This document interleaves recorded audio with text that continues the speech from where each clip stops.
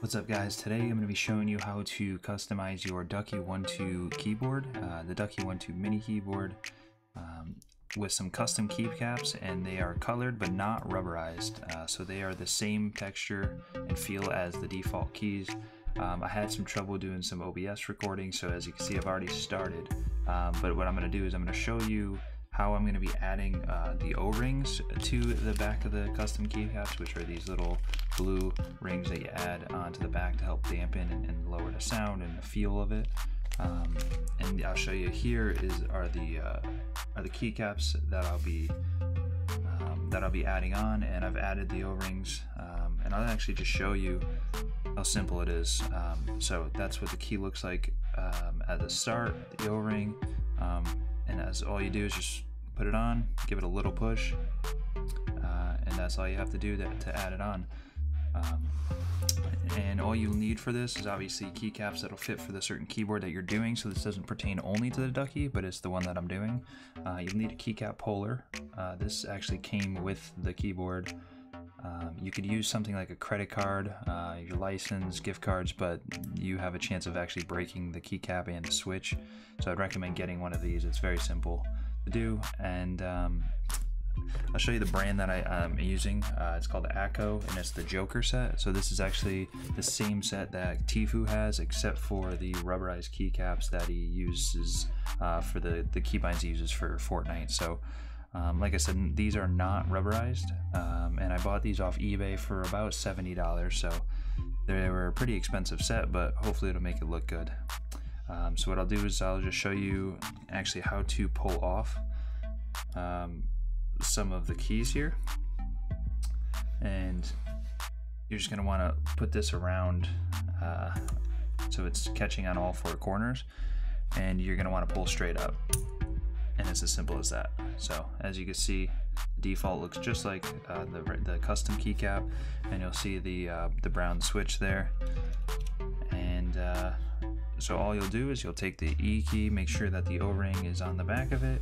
You'll see E, and you're just going to put it on as straight as you possibly can, and just push. You'll start to feel it glide down a little bit, and it's as simple as that. So what I'll do is I'll go through, customize the whole board. If you guys have any questions, make sure you leave them in the comments regarding it.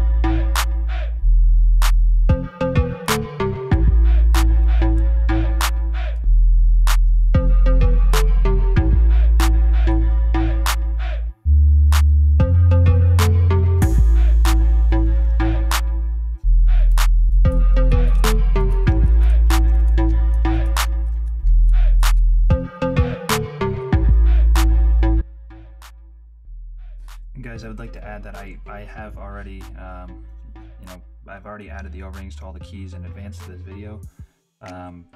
Just in case you think I'm adding them all on without putting the O-rings, I just wanted to be kind of quick with the time lapse, so it saved me a little bit of time of putting on the O-rings on all the keys beforehand. So.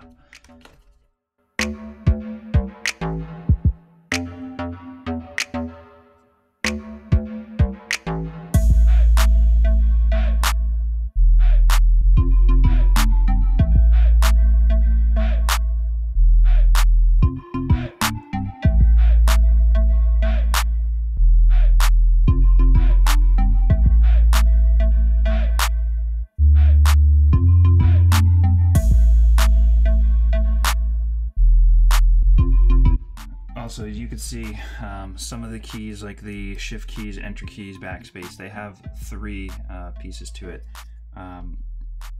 Now I put O-rings, dampeners on all three, which I don't think I need, but I'm doing it just in case.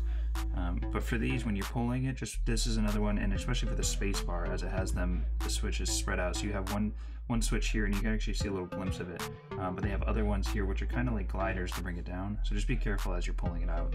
And when you are pulling on any of these keys, you're gonna want to put a little bit of force into pulling it. But if you feel like you're unnecessarily, pulling way too hard, then you might not be pulling it right, or you might be actually grabbing a switch from underneath. So like I said, you're gonna be pulling it, a little bit hard to get it off, but if you think you're doing it too much, then you might be doing it wrong.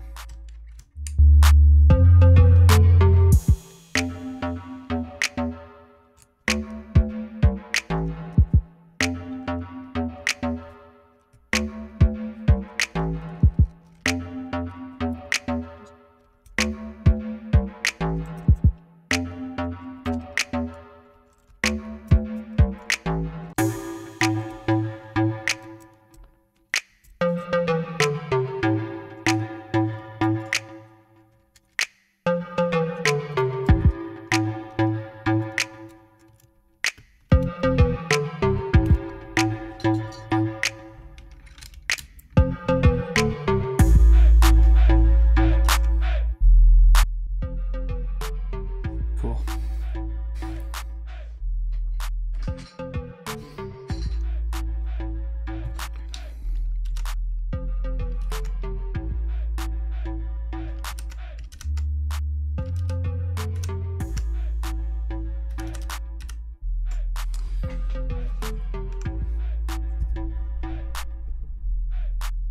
So as you guys can see, the only downfall to these keys are that the LED light doesn't come through the actual letter, but the backlit on these on this keyboard itself is pretty amazing. So the color actually came out better than I expected, so I'm very happy with this.